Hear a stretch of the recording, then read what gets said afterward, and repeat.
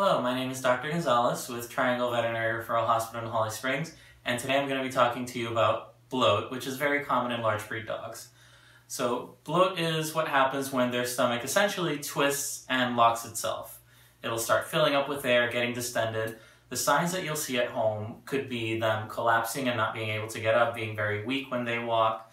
Diarrhea can happen, regurgitation where they try to eat or drink and it comes right back up, as well as retching and coughing are very common signs.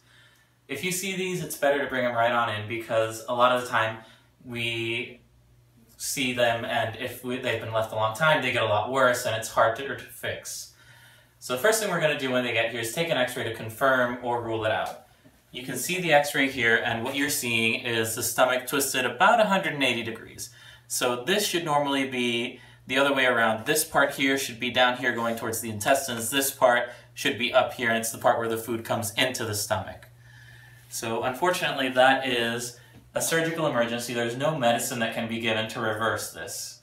Essentially what we have to do once we confirm it is stabilize the patient with things like fluids and pain medications and then have a surgeon go in, untwist the stomach and then suture it in place so that it won't twist again, because patients who suffer from this will very likely twist again if it's not prevented via that special suturing. So, just to summarize everything, it's a surgical emergency. You'll see things like retching, coughing, vomiting, diarrhea, collapsing and not wanting to walk at home, and you should bring them right on in because it could be something fatal if it's not treated.